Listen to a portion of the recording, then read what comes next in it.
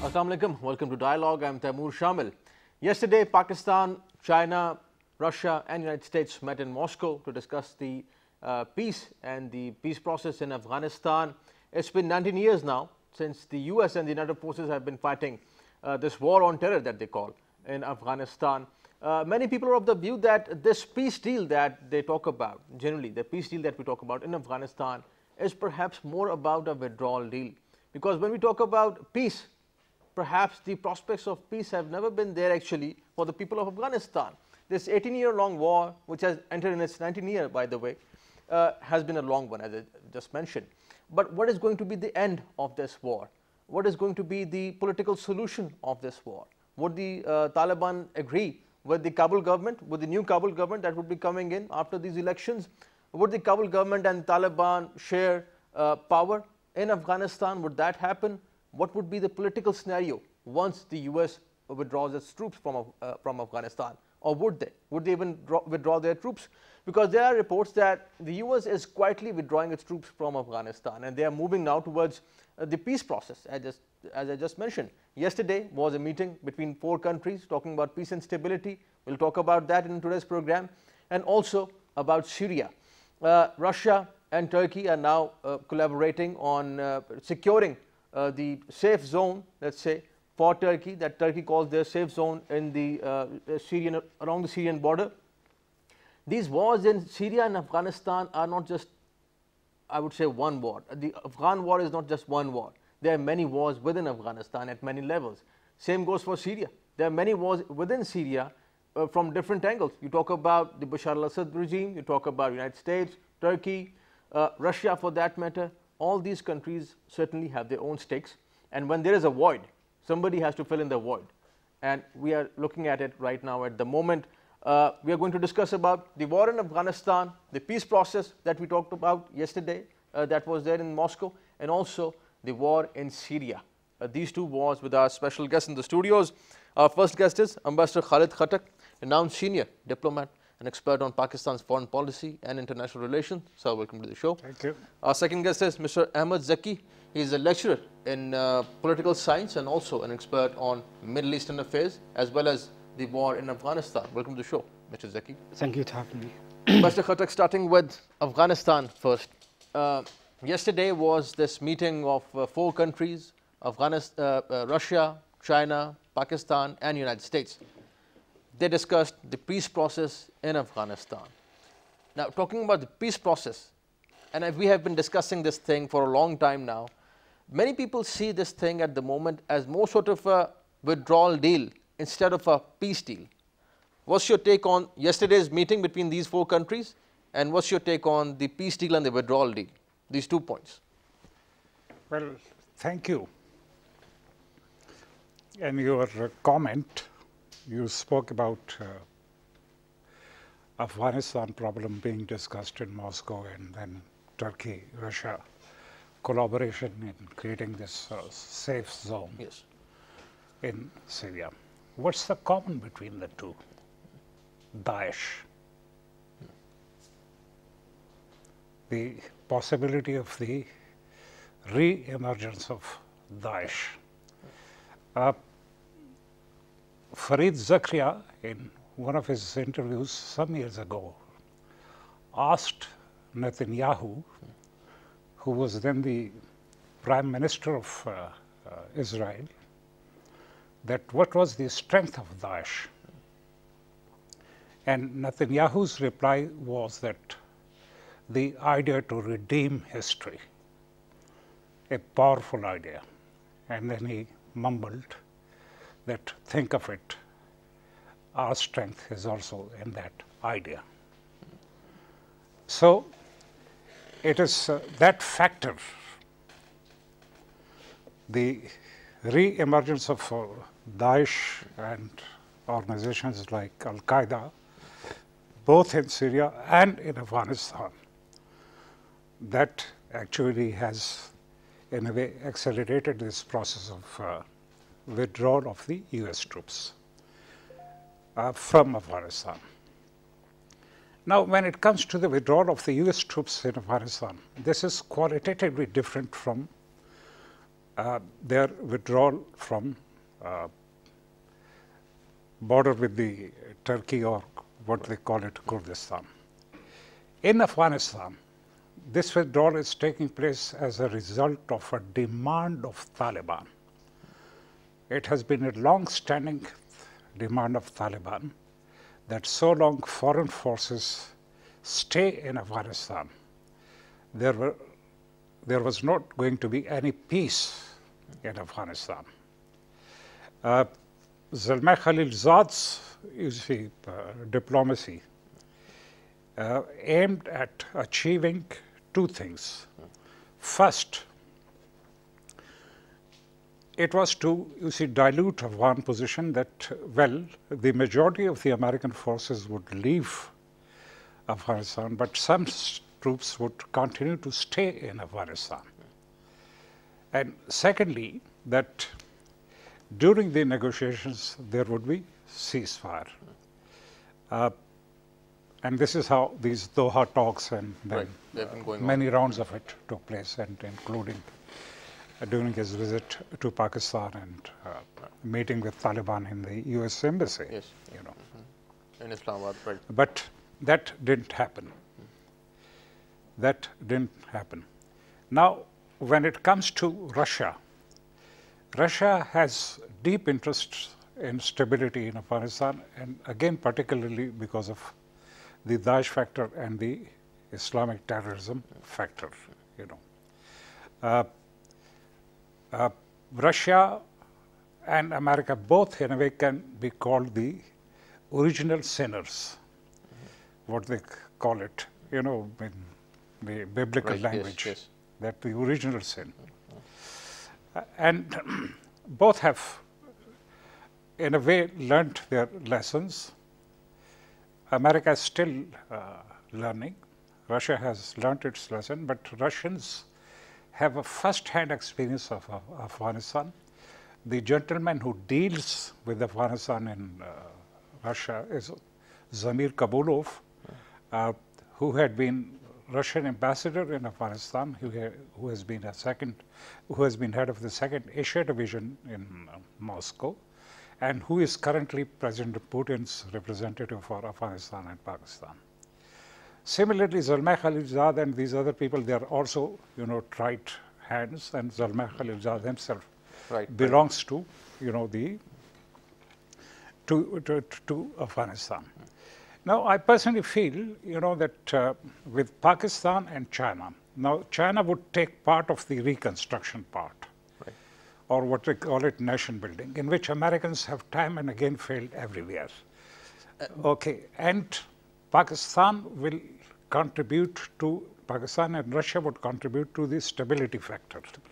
So there will be some kind of a division of labor also, which would take place. So this is a very interesting point, Mr. Zaki, this division of strategic interest, let's say, as Ambassador Khattak just mentioned, and the economic angle of Afghanistan, because the United States has been very clear about this, especially US President Trump, that they are not interested in the initial building in Afghanistan, of course, withdrawing troops from there and end this war in Afghanistan. But once this war ends, let's say, or there is this withdrawal of US troops which is going on, there would be big threats. Daesh would be one. But another big, perhaps, challenge would be the political landscape that is going to be in the future. How the different power elites are going to share power in Afghanistan. How do you see that? In Afghanistan, there are a lot of interest groups inside Afghanistan. And in Taliban, there are a lot of groups combined inside Taliban itself. Taliban who want to construction or build in a peace process are the front leaders, or the majority of the Taliban is now they are ready to have a peace negotiation with America. The question is that are they going to accommodate with the other factions, rivals inside Afghanistan, including the Afghanistan government, legitimate Afghanistan government. Taliban still didn't recognize the Afghanistan government. They didn't still negotiate directly to the Afghanistan government. The question is that they are saying they are puppet government under the hand of the Americans, and we are going to negotiate with their safeguard their protectorates, not by them. Right. So if the peace process successfully done by the Moscow, by the intervention of Moscow, now the negotiation will change. If the peace process conclude that, Taliban should have to give a guarantee that after withdrawal of the American forces or foreign forces, there should have to be a political settlement with the other Afghan functionist groups in right. peaceful manner, not by forcing them by their own ideology to implement the rest of the country. See, as Ambassador Khalid now mentioned, that ISIS is also one of the issues.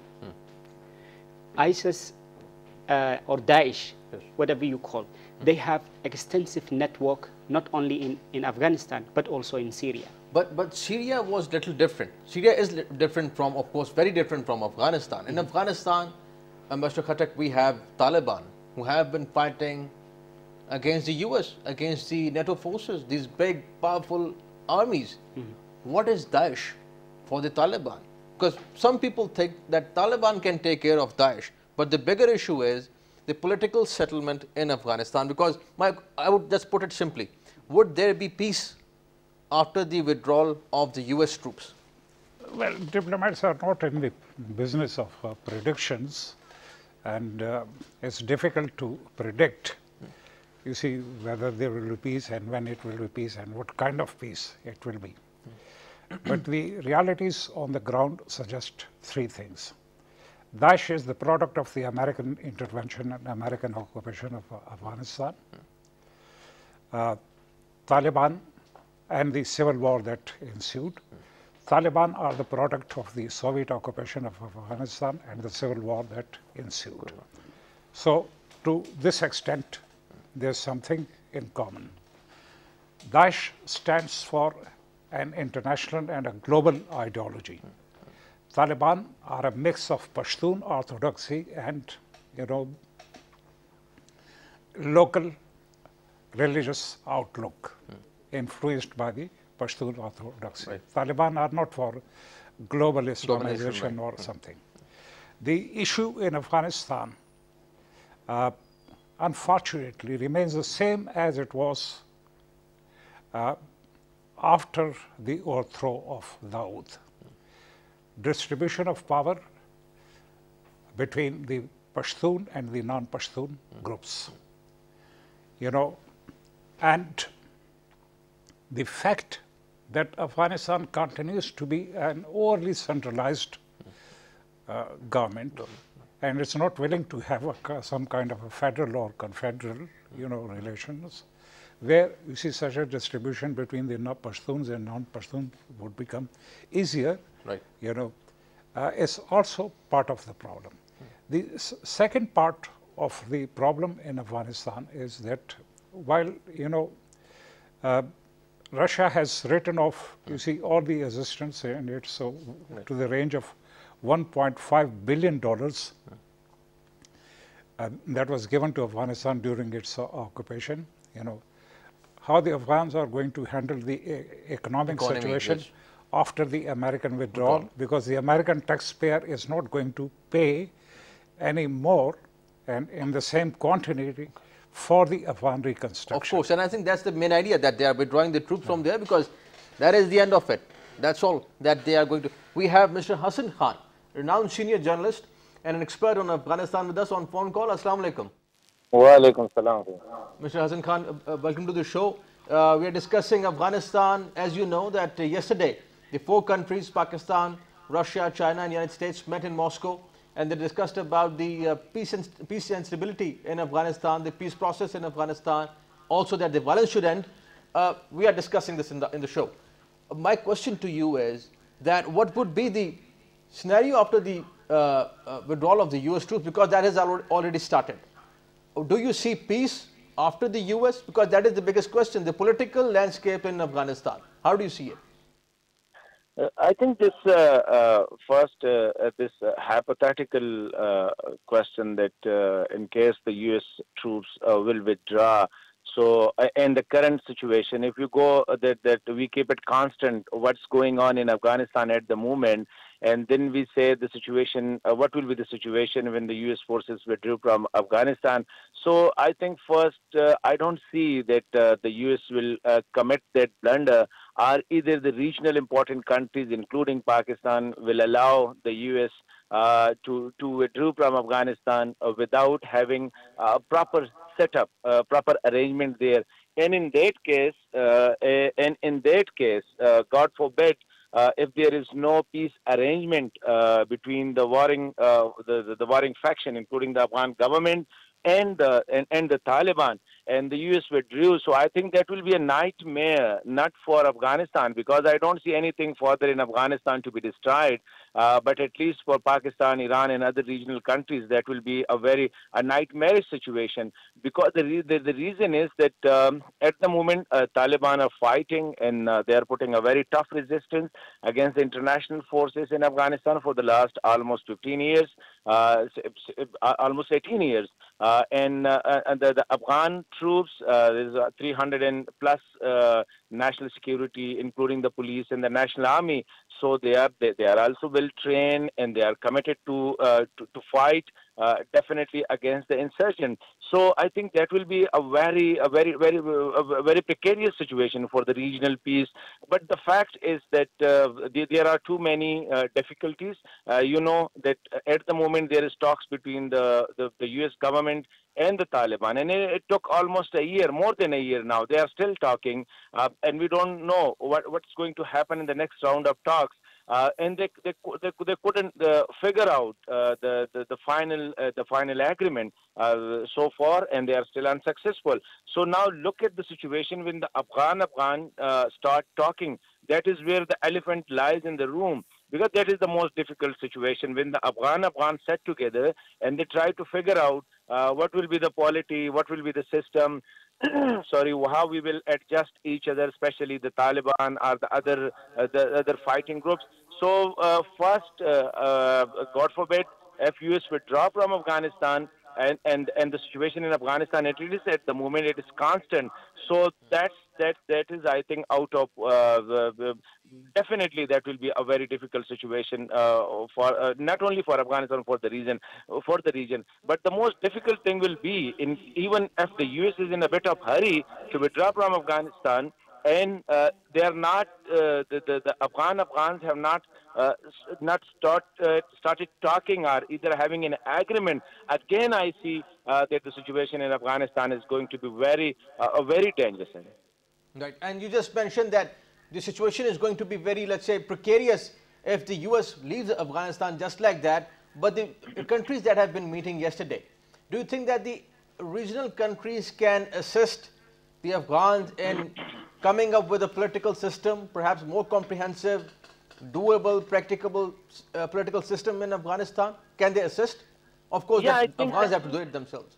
Yeah, I think that's possible only if the U.S. is there, because at the moment it is the U.S. and the West, they are financing the government. So definitely I agree that when you say that once the U.S. withdrew, so definitely they will not go to finance the way they are doing it right now, because at the moment they have huge interest in Afghanistan. So definitely they want a peaceful, they will be interested definitely in a peaceful arrangement in Afghanistan in case the U.S. withdrew. So I think that will be then too difficult for the regional countries to figure out or to have an arrangement where there is a sustainable peace in Afghanistan, because you know Pakistan is already in a position which is not that much accepted to the Afghans, different factions or groups, including the former Mujahideen, or including the former communist leader, or even the Northwest South. You know, so I think, and the same is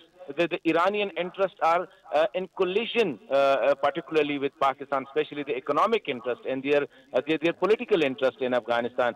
So I think only Russia and China are there and both the countries have not that much influence on the ground. So definitely they have their pockets in Kabul. But as for the Afghanistan is concerned, so I don't see that the regional countries will then succeed in case the US withdrew and it's just lock the door and catch the first bus on the road and leave for Washington. So that will be a very difficult. The regional countries will be in a very difficult position to figure out anything we call peace in Afghanistan. Right, Mr. Hassan Khan, thank you for joining us. Pleasure having you on the show. Thank you very much. Mr. Zaki, all these points that Mr. Hassan Khan just mentioned, the political landscape, the political situation at the moment in Afghanistan, the future of the political situation in Afghanistan, over the years, do you think that Taliban too have changed? They have now tested what diplomacy is, going to different countries. There are reports that they have been, visiting China earlier. They would be visiting China once again. They have been to Moscow, meeting the Americans in Qatar, Doha, visiting Islamabad. So there is also a new generation within the Taliban who also want to open, with the rest of the world. And people of Afghanistan also want change. So Afghan society generally has been going through some changes and they have been moving on. Given the historical background of Taliban in Afghanistan, Taliban they always want one point, that the foreign invention in Afghanistan should have to leave the country. Right. That is the beginning of the peace. Right. And they never changed their strategy since the first day. The question is that who accepted them? Yeah. Today, America accepted that they didn't successfully done what they go for Afghanistan. Right. Okay. They destroyed the Taliban government, but they didn't eliminate Talibanis. They tried to eliminate it, but it takes almost now 18 years finished. Now the 19 years we enter for a few days. So now the question is that how many loss and cost, financial loss and human cost we have faced. 111,000 civilian and military Afghan and foreign armies lost their lives, and 360 wounded over there. Right. So now see the magnitude of the loss, plus the cost of American and NATO allies put that war.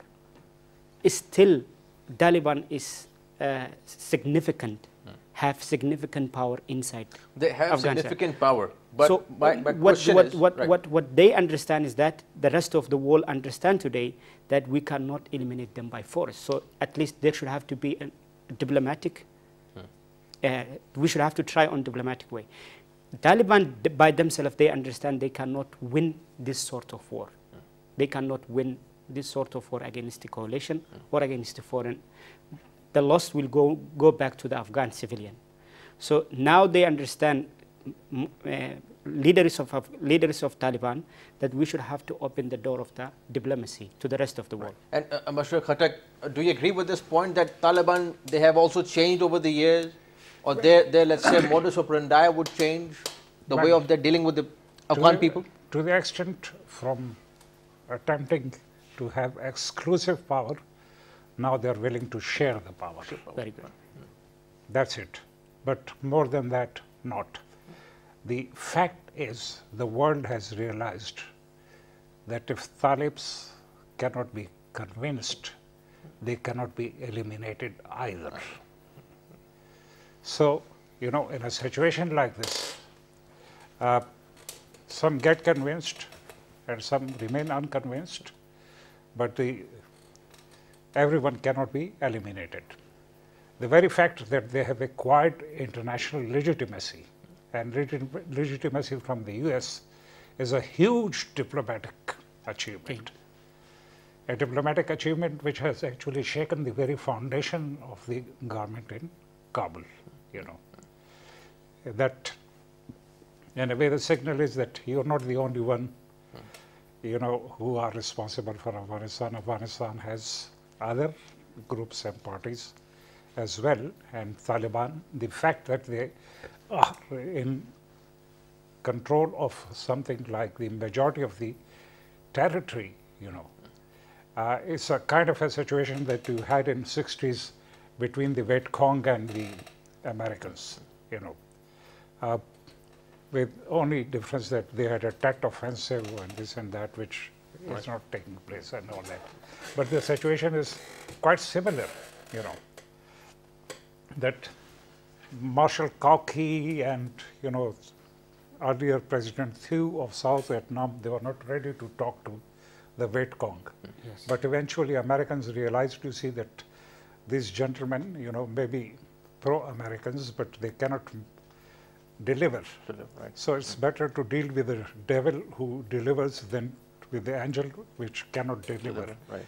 So, you know, it's a this is a statecraft, this is something, number one.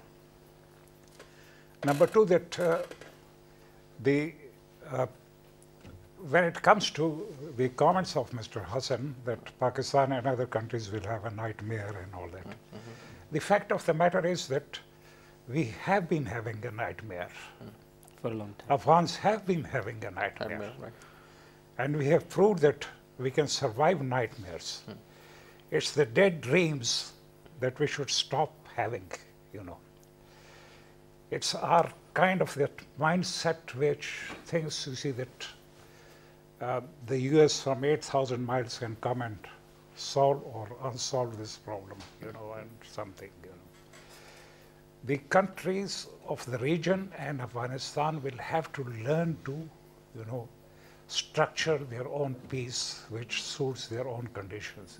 And here I may point out that Iran's inclusion is very much needed because Iran shares borders with Afghanistan and Pakistan both, you know, so. there's a sizable population of Afghanistan which is pro-Iran, pro-Tehran. So, you know, it's it has to be a kind of a mix. It's not going to have, you see, a clean solution for Everyone. everyone. Everyone. It has to be a mixed solution. There will be give and take. Some you would lose, some you will. And this is going to take time. Yeah. This will take time because. So let's hope that we have a peace in Afghanistan soon. We'll take a break, and after the break, we're going to discuss about the war in Syria. As I said in my introduction, both wars that we're talking about, Afghanistan and Syria, these are not just two wars. One in Afghanistan and one in Syria. Within these two wars, there are many wars that are going on. We are going to discuss about that after this break. Stay with us.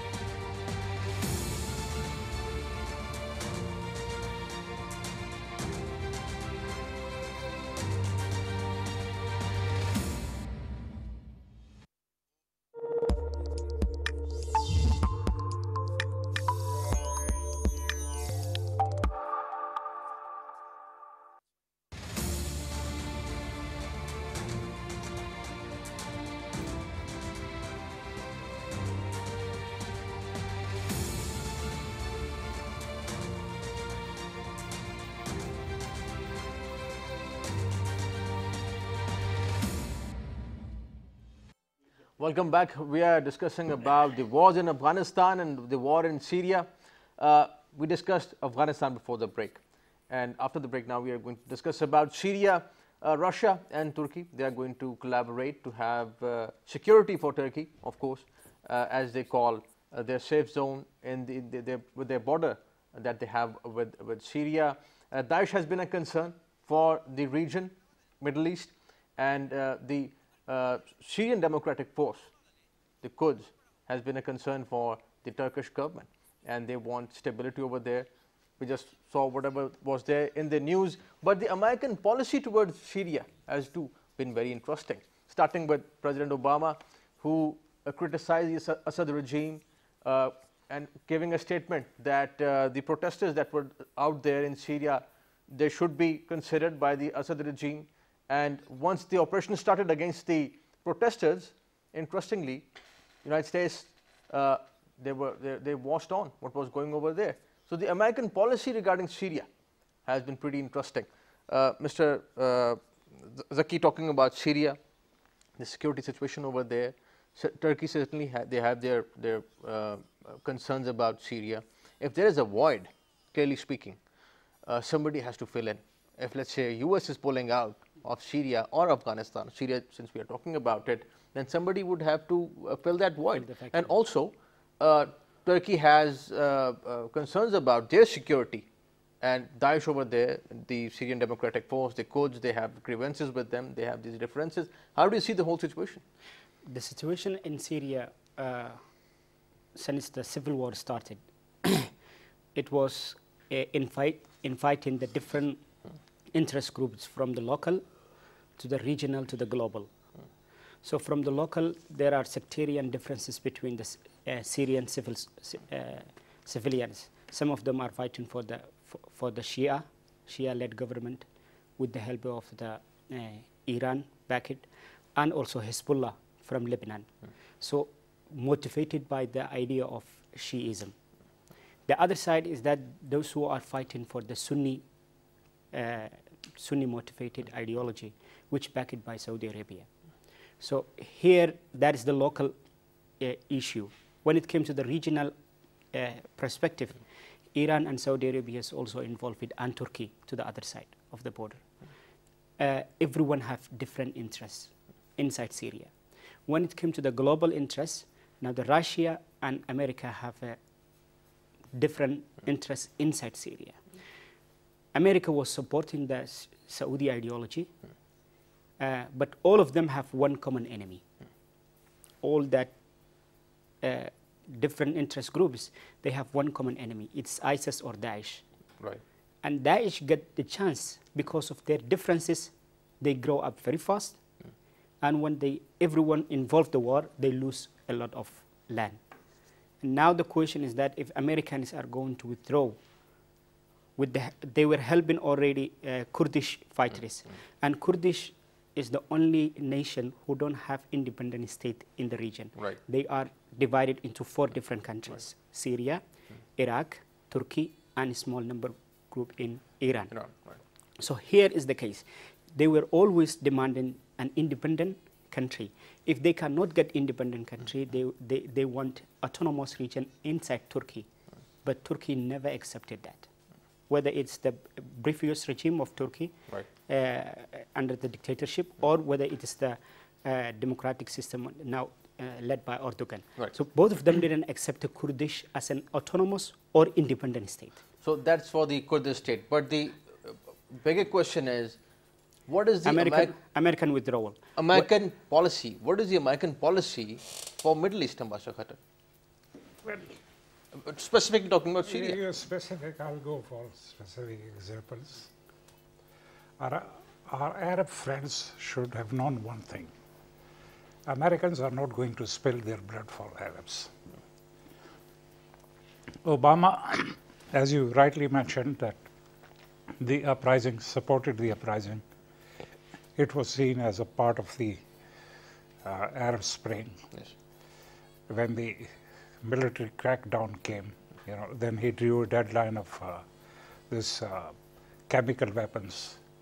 That red line was crossed. Yes.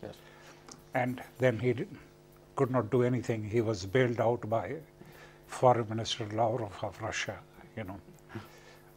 It was a kind of a face saving which the Russians provided to him. Then Turkey was supporting these Kurds, and this, regardless of the fact that this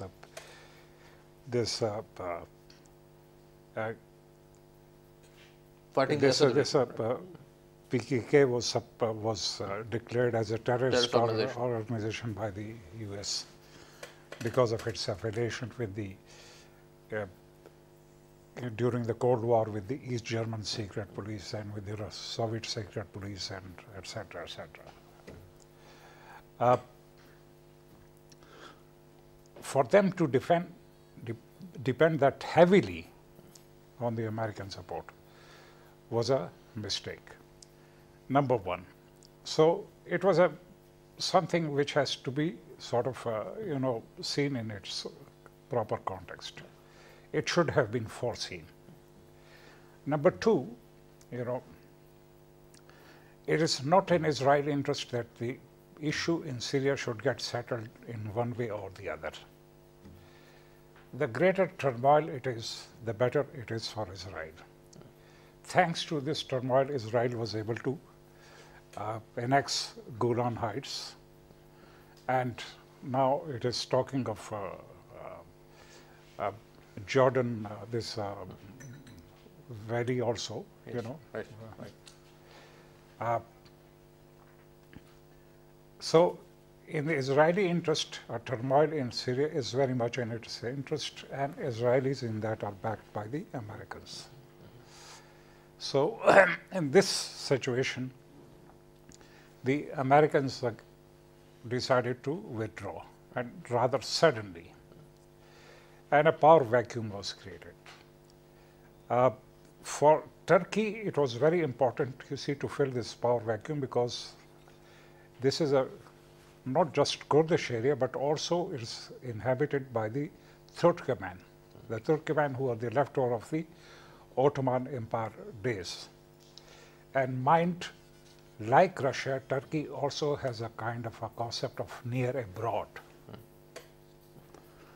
Like Russia has a concept of near abroad, that where Russian nationalities come under attack, you see, of the local majorities, then it is their moral and political responsibility, you see, to defend them. Yeah.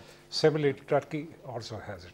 And this is, I think, the philosophic, or the, if not the ideological basis of this understanding between Turkey and Russia. Now, here the most important factor is of the joint monitoring of this border. This joint monitoring basically would mean, you see, that the Kurds would leave without much of a bloodshed. I personally think that President Erdogan, with his faith orientation, is not for Muslim shedding blood of Muslims. And this may have factored in his view, that the joint patrolling with Russia would, number one, minimize the bloodshedding. Number two, any possibility of a clash between Syrian forces and Turkish forces would be precluded because of the Russian presence. The third party. Mr. Zaki, do you see it that way? Because this philosophical approach, let's say, is very interesting, that what Russians and Turkish think about, their domains and their areas and their duty towards their I would say, their fellow men. There is one more point I want to add, the point of Ambassador, that Turkey understand that if they go for Turkish invention and occupy the land of Kurdish, that will trigger out more anger in the BKK, those who are living inside Turkey. Right. So in order to save the blood of that Kurdish, they cannot also replace with Syrian Arab armies to control the land of the Kurdish in Syria. There's also another issue. So here there should have to be a trust between Kurdish and Turkish, where that's the place Russia is going to fill. Russia, given the guarantee that Kurdish will not attack the mainland of Turkey, and Turkish will not attack the Kurdish. They will peacefully withdraw their armies, yes. And their land will be safe with the combined patrol of the border area. And that is also saving the Erdogan's popularity inside Turkey, because Erdogan's popularity is going down for the last couple of years, because due to their going to the authoritarian rule. but still he's a popular leader, not only in Turkey, but also in Muslim world and Arab world. He's more respected. Right. So in that sense, if he avoid any sort of blood in Kurdish, that will give them a positive feedback. Yes. I think he's right, but if the Kurds have to choose between Arab rule and Turkish rule, it will be a choice between the hard rock and the hard sea. Right. So, let's see. That's very good. I think that basically, Kurds, should, and for that matter, other separatist elements in the post-colonial states should also learn that the foreign sponsors, you see, or the foreign supported separatist movements can fall on their face and can land up in a bad situation. Gentlemen, thank you for joining us. Mr. Khattak, pleasure having you on the show. Mr. Zaki, thank you for your time. Pleasure having you on the show. Thank you for having me. That's all from today's dialogue. See you next time. Khuda Hafiz.